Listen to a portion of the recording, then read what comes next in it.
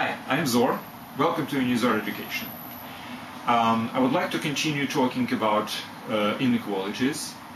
I'm pretty sure you're bored with linear inequalities. They're kind of simple and they don't challenge your mind at all. So I want to spend some time with a little bit less trivial inequality problems.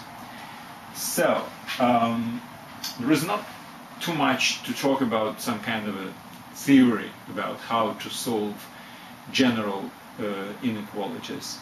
The only thing, just a couple of common sense, if you wish, comments about how to solve inequalities. First of all, you really have to look at the inequality as it is given to you, and the restrictions this particular inequality imposes on whatever arguments participate in it. If you have, for instance, you have unknown in denominator, obviously you have to check a special case when this denominator equals to 0, because you cannot divide by 0. So these values must be excluded from whatever further solution you have received. Another thing which is very important is if you have some non-invariant transformations of inequality, you really have to be very careful about this. For instance, you're reducing your fraction by some multiplier in the denominator and numerator, and this particular multiplier has an unknown variable. That's again another thing which you have to really check very thoroughly when this particular multiplier is equal to 0. So in any case, allowed value, non-invariant transformations, these are to be paid attention to.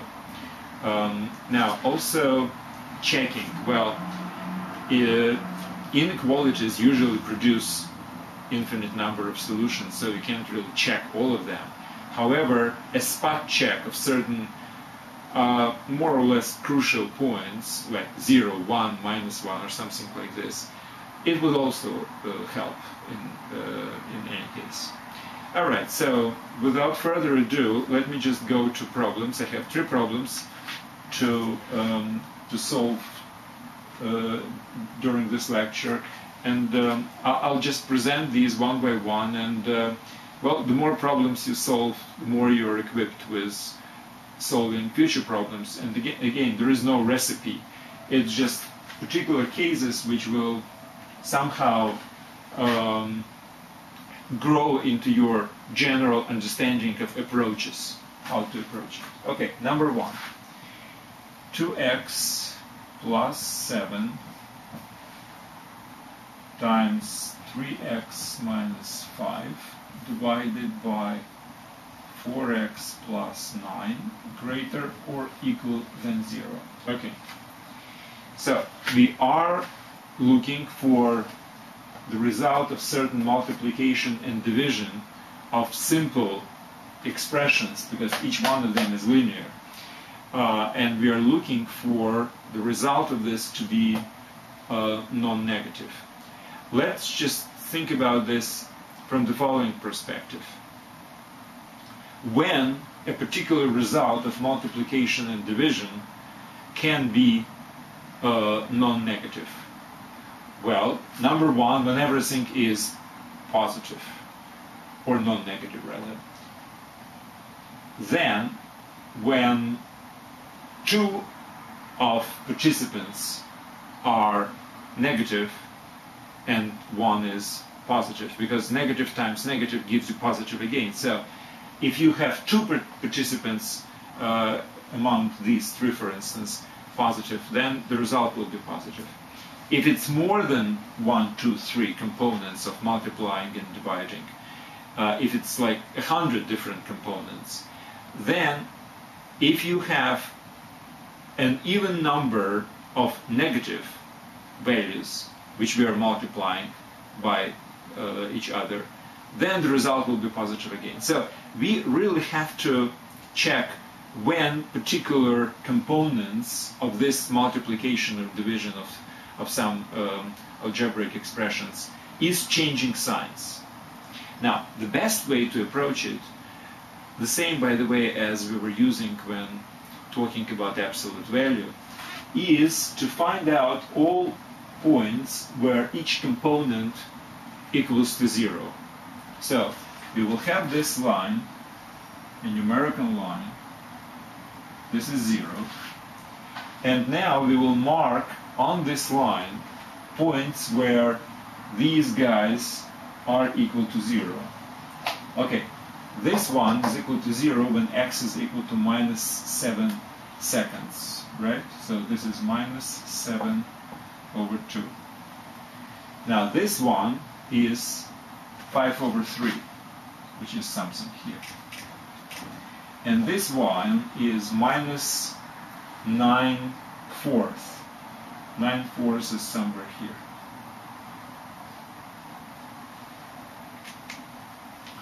Seven seconds is more than 3 by absolute value, right?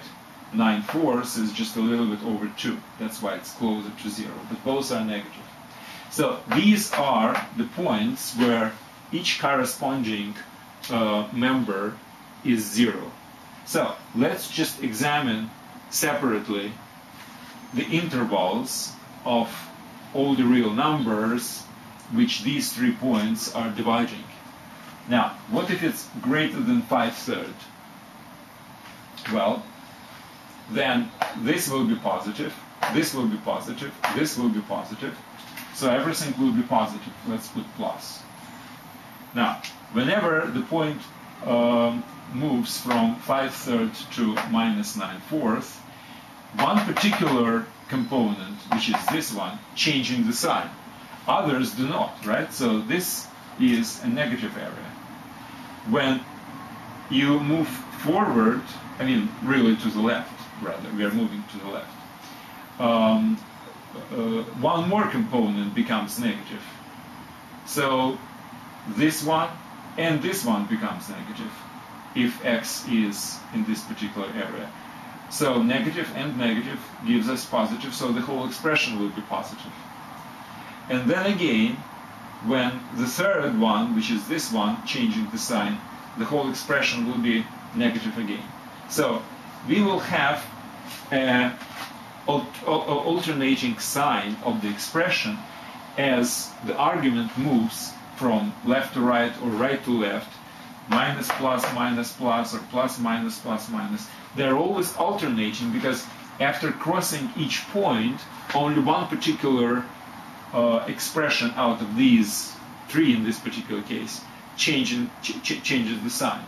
So once we have established this, we can very easily say that this will be expression greater than or equal to 0 when the argument would be in this area and in this area.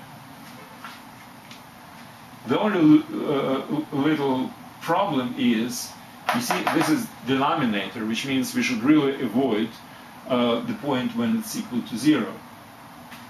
So these are okay, but this point, minus 9/4, must not be included. But everything else is fine. So our total solution is x should be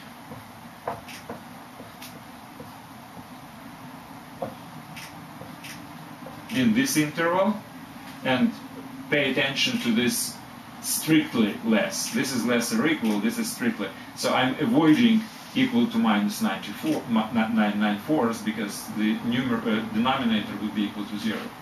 And x is greater than 5/3. So the combination of these two areas, so it's union of these two sets. This set is unionized with this set, and that gives you a total solution. Okay, now, is there any way we can check it? Just spot check if you wish. Well, this is a little bit to the left from 2, and this is, I'm sorry, this is second, not fourth. and this is less than -3. So something like -3 should be in between, right? So let's just check if -3. Now this is -6 plus 7, this is 1, which means it's positive. If x is equal to -3, this is negative. It would be -14, and this one would be -12 plus -3, also negative. So positive, negative, negative, so result will be positive, so it's okay. Now let's go to the right. Let's say x is equal to 0. Now it's not part of our solution, and let's check what happens. If x is equal to 0, it's 7 times -5, which is -35, divided by +9, so it's negative. Doesn't fit. So basically we are spot checking this thing, and that's the result of the solution. So this is, the union of these two areas is a solution. The end. So again, let me just summarize it as an approach. If you have a combination of different expressions which are multiplied or divided by each other, and the result should be either greater or equal or less than 0, then you can always examine the sign of each particular expression. Check where this sign is changing, so the point where it's 0 and then on both sides of the 0. And that would give you the right breaking of the entire set of values of x into separate intervals in which each of these has a specific sign. So you can always examine the sign of the result. Now the second one is very similar to the first. However, there are a couple of interesting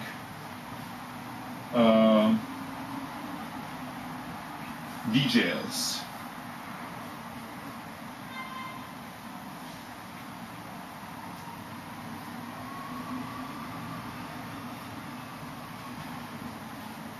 Now, this is exactly the same thing as before, but numerator is multiplied by x squared, and denominator is multiplied by x minus 2 to the 4th. Well, this looks much scarier, right? But let's just again think about it. Don't forget that x squared is always non-negative, right? So, the fact that we have multiplied our original inequality by x squared in the numerator doesn't really add much to this particular inequality, except maybe one case when x is equal to 0. Because in this case, if x is equal to 0, this will be the equality, right? And equality is good for us because we are looking for greater or equal. So regardless of the sign of this, if x is equal to 0, then the equality would be held, and that's why it would be a solution. Now, in this case, we are dividing by something to the 4th degree. Now, obviously, we should not divide by 0, so that restricts our set of allowed values. Now, it's also the 4th degree, which means it's positive or 0. So if it's positive, it doesn't really change the sign of this thing. But if it's 0, it actually restricts the value. So my general answer to this particular problem is take whatever the solution you had without these two components. And if you remember, this is 5/3 minus 9/4 and minus 7/2. So if you remember, we had this area, but I will put a little arrow here, which means minus 9/4 is not included, and this area, including and here and including and here, right? So that's the original one. But now we have to add and subtract something. If x is equal to 0, which is somewhere here, it's a solution. if x is equal to 2, which is somewhere here, this is not a solution.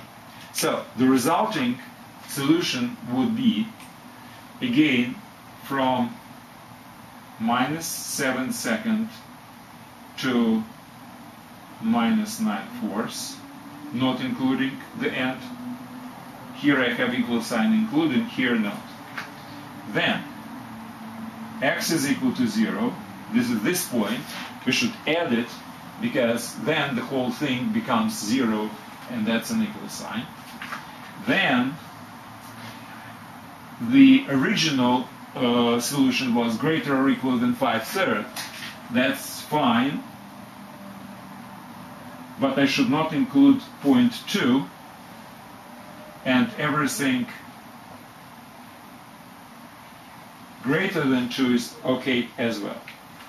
So it's less than 2 or greater, but not equal. So that's how I exclude. So these 4 areas, this area actually contains only 1 point, and these are real intervals, unionized together constitute the solution to this problem. Now, what's the kind of main point? You have multiplied something which you already know what it is by an expression with unknown inside, and that basically changes the picture. And you divide by something which contains unknown. You have to carefully examine when this is equal to 0. As much as we have examined this equal to 0, we excluded the point minus 9/4, so we should really exclude the point 2 as well. But in this case, this point belonged to the edge of the interval. In this case, it's in the middle of the interval, but whatever.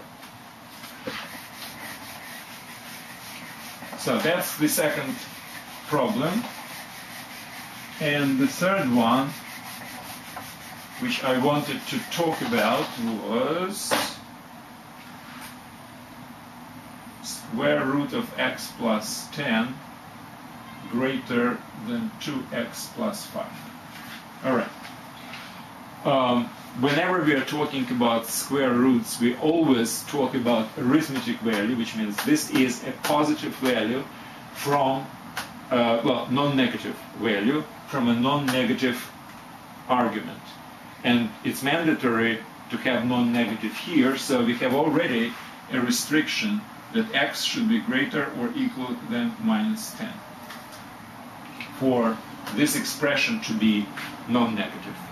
And the square root, arithmetic value of square root, is also non-negative, whatever it is. Now, what it means, actually,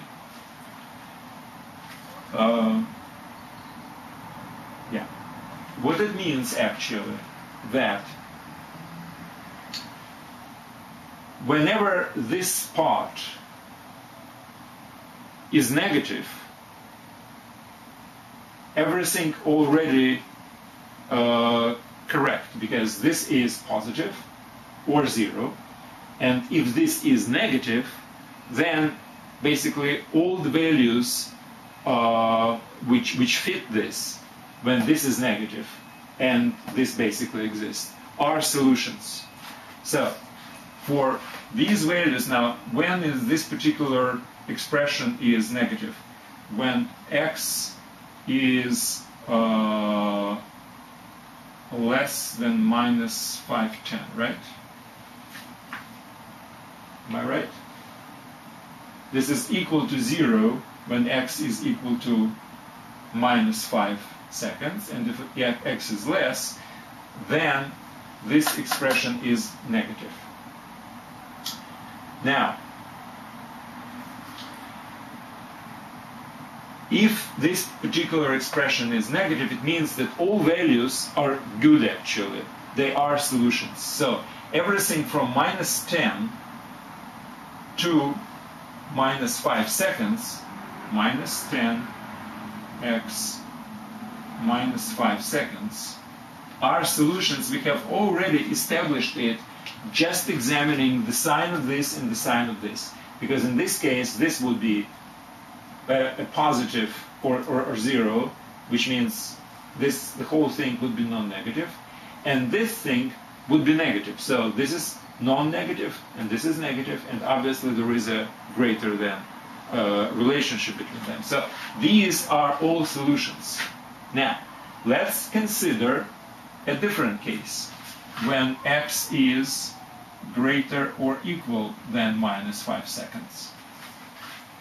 Now, what happens in this case? Well, in this case, this expression is non-negative, positive or zero, right? So this is non-negative and this is non-negative, which means that we can actually, in this particular case, just square both sides, because both sides are non-negative, and if we square them, the relationship between them remains the same. Now, this is a non-invariant transformation, generally speaking, squaring both sides of the equation. However, in case when both sides are non-negative, there is no problem.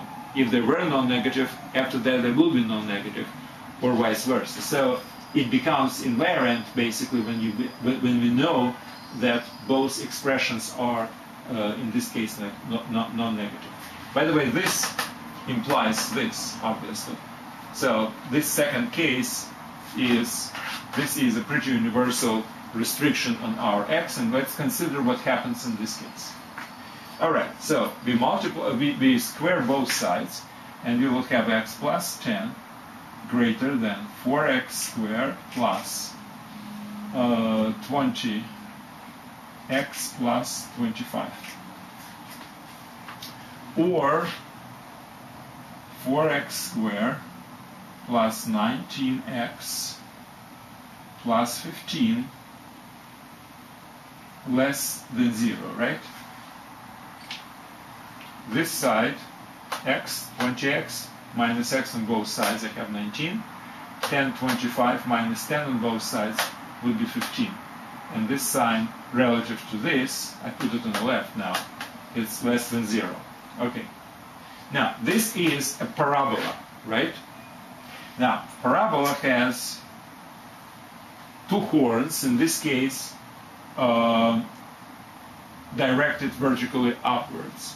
Now, if parabola has two points where it crosses the x-axis, then this area is where it's negative, right? That's what we're looking for. So what we have to do is we have to find out if this particular quadratic expression has roots, has solutions of the equality when it's equal to 0.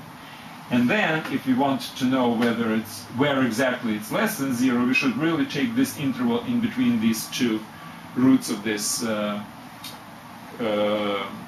quadratic polynomial. Well, let's check it out. Does this particular equation have any roots, have any solutions? Well, let's try. Minus 19 plus minus 19 squared is 361 minus 4 times 15, 60 times 4, 240 divided by 8. This is, now this is positive, so there is a root, so there are two solutions. Now this is 121, so square root of 121 is 11. So basically this is minus 19 plus minus 11 divided by 8. So one solution is equal to, when it's plus, it's minus 8, it's minus 1. And another solution is minus 38 15/4, minus 15 over 4. So, what I might add to this whole picture, that this particular inequality, this particular inequality, is true in this particular interval. So this is almost minus 4. So it's from minus 15/4 x less than minus 1. That's what it is.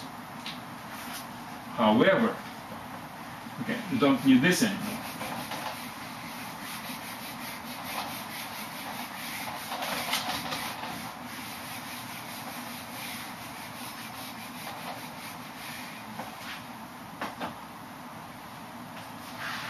However,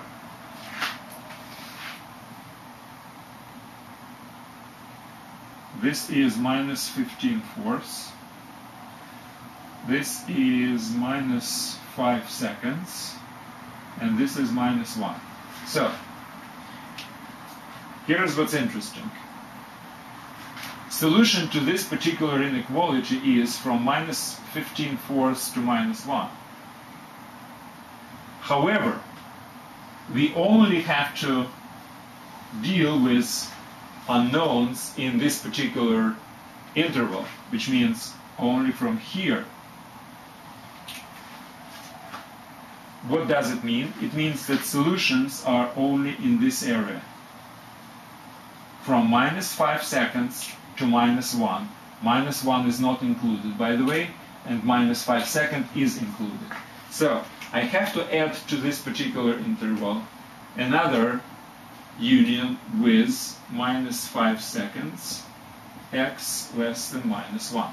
So the combination of these, and this we can actually easily unionize together because it's from minus 10 to minus 5 seconds, not including minus 5 seconds, but now from minus 2 seconds including to minus 1. So the result is minus 10 less than or equal x to minus 1. So this is the final solution, the union of these two areas.